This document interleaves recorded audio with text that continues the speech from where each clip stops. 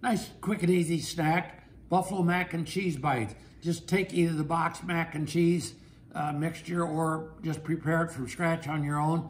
Cook it down when you're all done with it. Add a little bit of extra shredded American cheese, cheddar cheese, whatever you'd like to it. And then about quarter of a cup to half a cup, I throw a half a cup in, but about a quarter of a cup wings and things, mix that all together. Throw it in the muffin tins, and then sprinkle some seasoned breadcrumbs. I like to put, a little bit of cookies flavor enhancer in with the breadcrumbs.